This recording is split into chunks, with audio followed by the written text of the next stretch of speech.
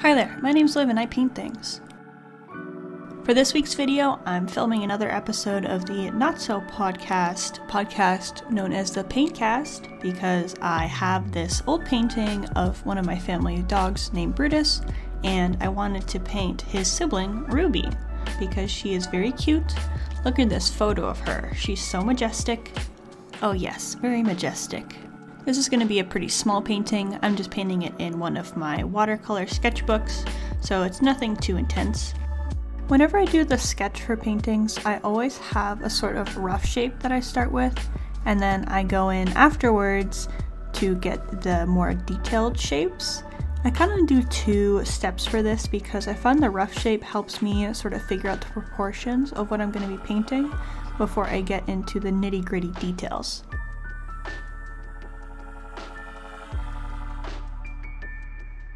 For this painting, I'm going to be using acrylic gouache. The brand is called Holbein. I really like gouache because it has a lot of the runniness of watercolor paint without the ridiculous drying time.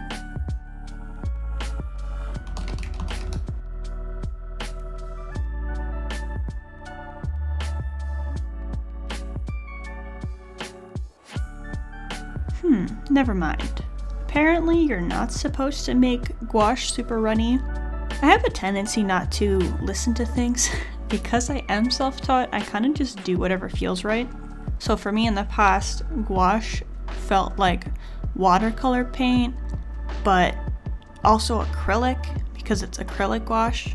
So it's like the runniness and the transparency of watercolor, but then it dries a lot faster, kind of like how acrylic does. Which is why I liked it so much, and why I'm not really a fan of watercolor, because I find it needs immense levels of patience, and I don't always have that, at least whenever it comes to just literally watching paint dry.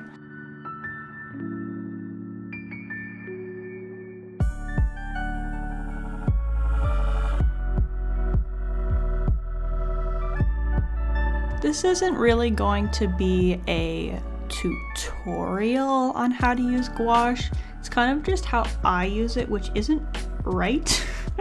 If there is a right way to use paint.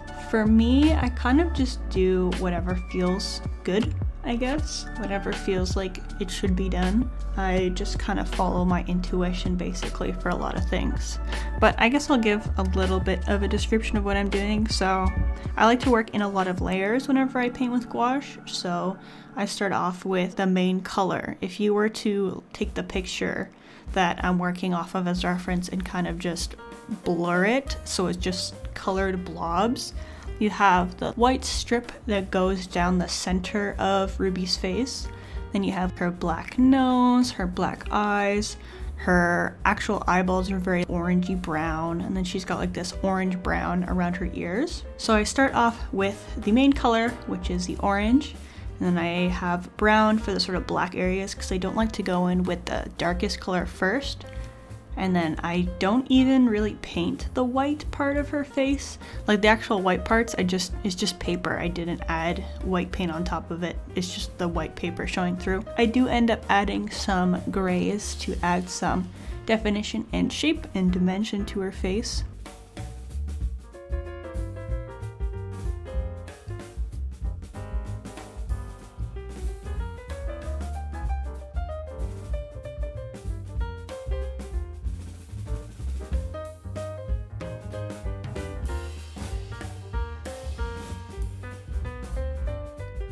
So for the first layers, I tend to make the paint really watery. I guess you're not supposed to do this, but I don't really care because I think it looks good in the end anyways. But I guess it's always a nice way to learn, just doing things and figuring it out.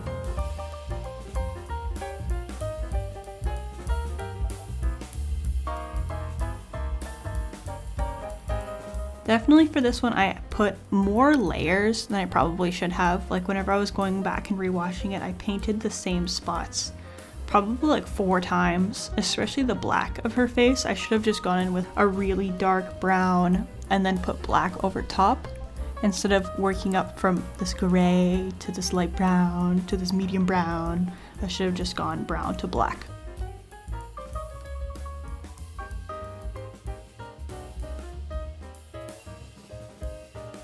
And now that I know that you're technically not supposed to water down gouache this much, I probably will change my technique a little bit in the future. There were some times later on where the watering down of the paint actually was pretty bad because I didn't know this, but whenever you paint with gouache, apparently if you add more water onto paint that's already completely dried, it'll actually sort of reactivate the paint and pick it back up, which is kind of interesting because it's kind of like the water is acting like an eraser without actually erasing the same way that erasers and pencils do, but it like picks up the color again, erases it in quotation marks, which I didn't know before.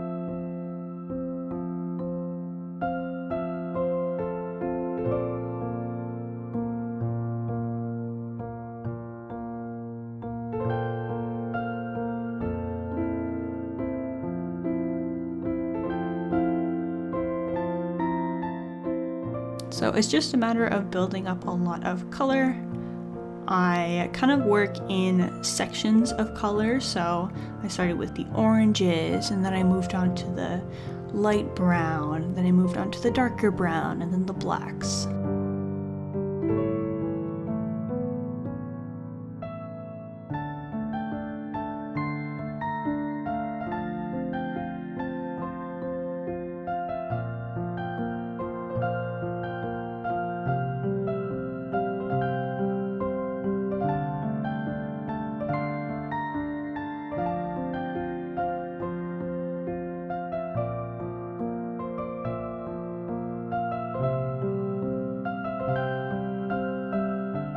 After I have the base layer of the paints done, I start to work with paint that's more saturated, so I use less water and more paint.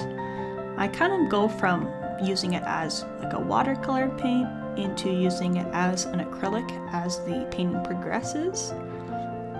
It also usually coincides with whenever I start doing the details, because I find it's easier to do details whenever the paint is really paint-y and less water-y.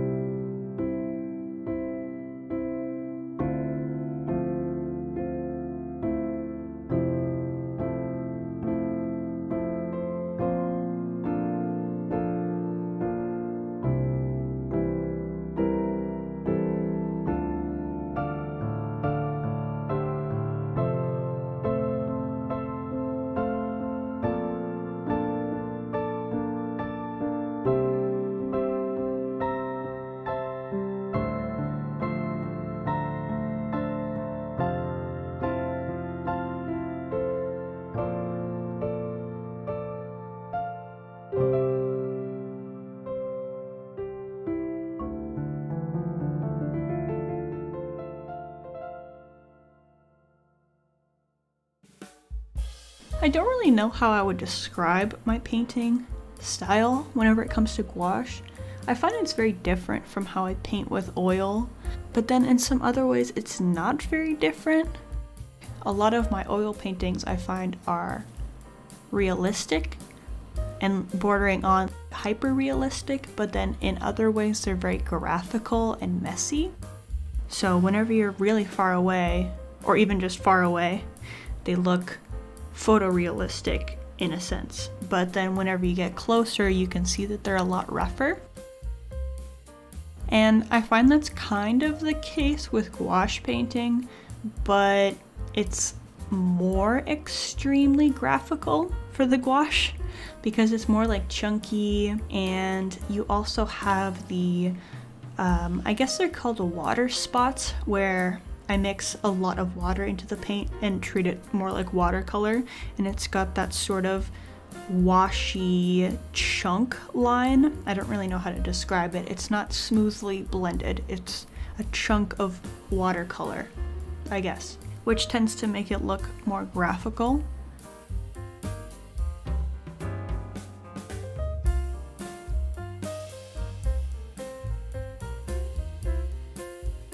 The one thing that I really like about gouache also is whenever I start doing all of the little hairs, I go in painting them on with pure white. It's just sort of watered down, so it's more of like a translucent white. But then after it dries, I can actually paint over that white with browns and yellows, basically whatever color I want, and I find it mutes the white a little bit in a nice way. It kind of like blends it into the rest of the fur.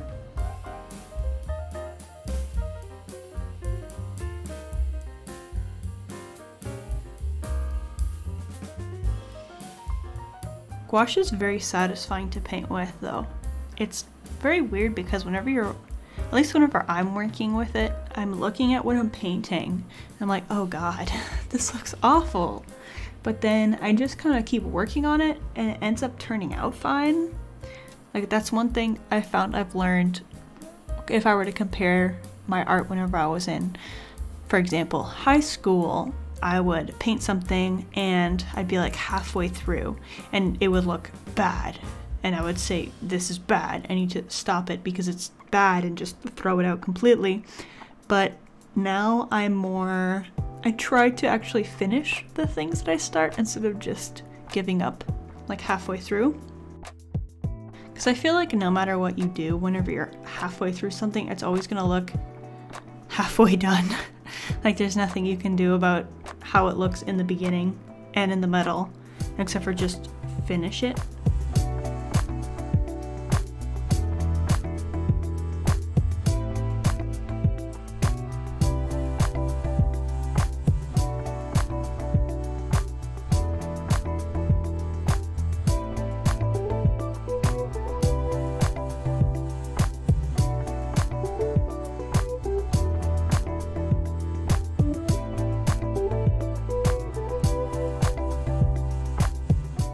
I also feel like one of the best things about being a self-taught artist is the fact that a lot of the things I do are sort of atypical, for lack of a better term. Like I don't know how to do things the proper way, so I kind of just do them the way that I feel like they should be done, like using my intuition, which I find can be very interesting, especially whenever I compare to like other artists that also use a lot of their intuition, because the different ways that people use mediums is very cool. And I think there are important things to learn whenever it comes to art. The stereotypical things that you hear whenever you look up art courses, like line and shape and value and blah blah blah, all that kind of stuff. I feel like that's very important, but whenever it comes to actually how you're supposed to use mediums and actually put the medium down on the canvas or the paper or whatever you're using, I think it's more interesting whenever people just kind of do whatever they want, because it really doesn't matter. I mean, there's some things that do matter. If you're focusing on how long a painting or a piece will last, like if it's really important for you that you have an oil painting that will last like 400 years and the color will never dull and blah blah blah, then obviously there's some things that you might want to follow and pay attention to, but I don't really care about that so much.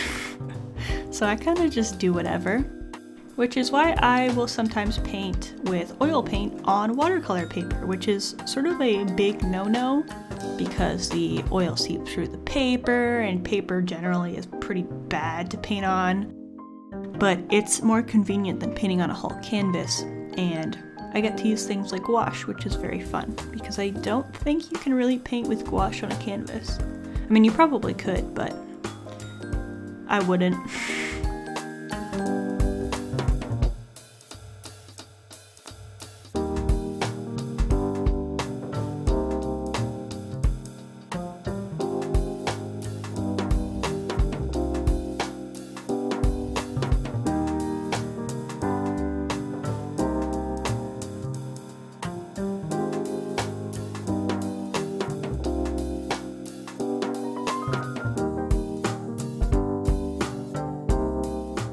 My camera ended up dying at one point and I didn't really notice, but I added some blue and gray wash to the sides of the nose and the head to add some nice little shadows, because in the photo there was a little bit of blue, and blue is a color that I tend to forget exists whenever I'm painting and it's not super apparent.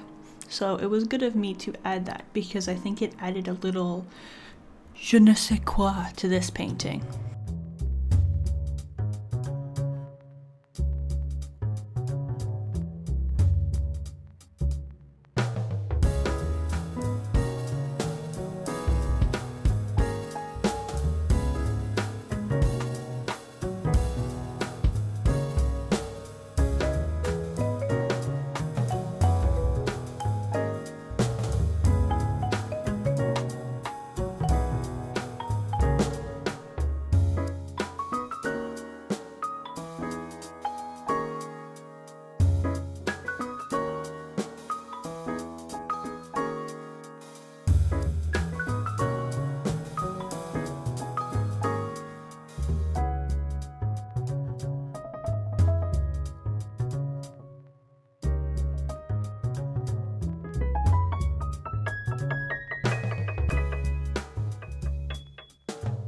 The last thing I do, as always, is the whiskers. They're the last little finishing touch before I get on to the final shots.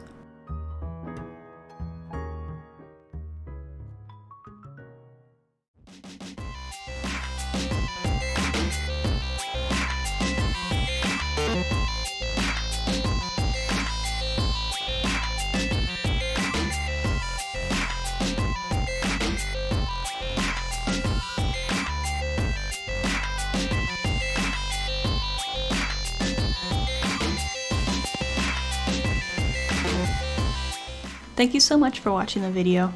I hope you learned a couple things about painting with gouache, and maybe you learned a little bit about me and my process. I have a different idea for the next video, I think, but we'll see what I end up doing. If you liked, you should click the subscribe button. I'm almost at 100 subscribers, so maybe you could be my 100th. I'll see you sometime in the future. Bye!